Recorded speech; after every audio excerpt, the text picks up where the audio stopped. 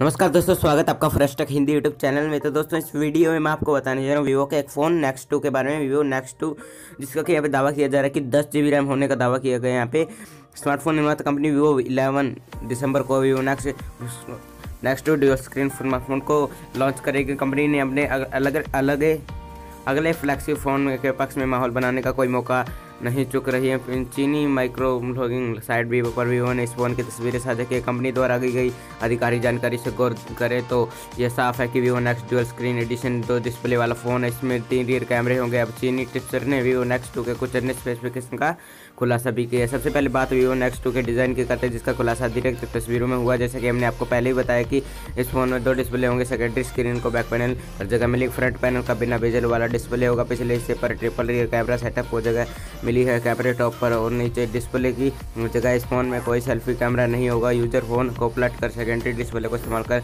Rear कैमरे ही selfie ले पाएंगे। दूसरी तरफ एक टिप्सर ने दावा किया है कि वीवो नेक्स 2 डुअल स्क्रीन में आपको 6.59 इंच का डिस्प्ले देखने को मिलेगा, जो स्क्रीन कास्टिंग टेक्नोलॉजी के साथ आएगा। फ़ोन के पिछले हिस्से पर दिया गया डिस्प्ले 5.5 इंच का होगा। टिप्सर ने कहा है कि यूजर सेकेंडरी स्क्रीन को अलग से भी इस्तेमाल कर सकते हैं। वीवो नेक्स 2 में कौन सा प्रोसेसर होगा इसके बारे में कुछ नहीं पता चला है। संभव है कि 10 GB रैम के साथ आने वाला वीवो का यह पहला फ़ोन भी होगा। ट्रिपल रियर कैमरा सेटअप में f1.3 अपर्चर वाले लेंस होंगे। टिप्सर ने अभी कहा है कि फ़ोन में दिए गए 2 डिस्प्ले को देखते हुए इसकी बैटरी छोटी है। इसके अलावा वीवो नेक्स 2 में स्नैपड्रैगन 855 प्रोसेसर दिए जाने का अनुमान है। दोस्तों इसमें आपको लेटेस्ट यहाँ पे दावा किया गया आपको लेटेस्ट प्रोसेसर मिलेगा, जो कि अभी ही कुछ 3-4 दिनों पहले हुआ है रिवॉल्ट, जो कि है 855 का स्नैपड्रैगन प्रोसेसर।